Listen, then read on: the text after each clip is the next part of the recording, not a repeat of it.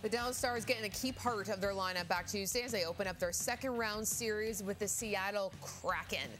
It was Joe Pavelski back in the lineup after missing the last 5 games of Dallas's first-round series, and just 2.5 minutes in, boy, did he ever make an impact. And there is a steal in the neutral zone by Domi. Across the line, Marchment. Pavelski to the net. Wrist shot. Score! Right on cue. Welcome back, Joe Pavelski. The early lead for the Stars. Just makes it look so easy, as though he hasn't even skipped a beat. Pavelski with his 14th career playoff game-opening goal, the second most in the NHL since Pavelski's playoff debut in 2007. Dallas with an early 1-0 lead. Now, after Jaden Schwartz squared things up at 1, Stars cycling the puck. Shot from the point, tipped in by Pavelski. Pavelski tallying his 13th career playoff multi-goal game, his second as a member of the Stars. Dallas taking that lead right back. It's a 2-1 hockey game. But just over 2 minutes later, Justin Schultz gets the puck, creeps in from the point, snipes it. And so we are all tied up at 2, and then just 11 seconds later. Side, a difficult save for the goaltender, and this game is tied up at 2. Bjorkstrand moves in, shoots, score! The red-hot Oliver Bjorkstrand does it again! What a response from the Kraken!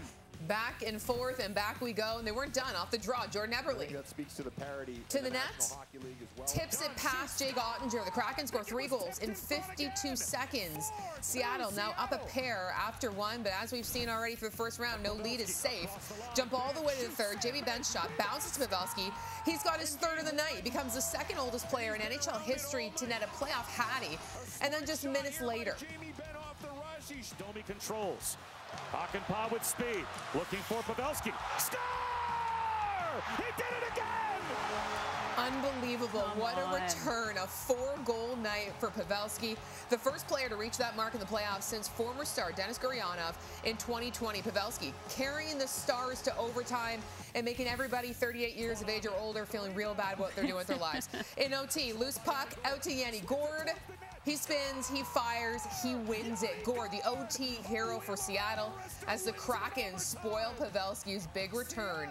They take a very wild Game 1, 5-4, the final. Give up a 2-goal lead. That's definitely not what we want to do. But we stuck with the system, stuck with what we're good at, and eventually good things are going to happen. And you throw stuff, shoot it around the net, and you're going to find rebounds and loose pucks. So that's how we scored tonight. We're 4-line deep and 6 defensemen every single, and we're next guy up. And I think that's the mentality we've had all year, and we love playing that way.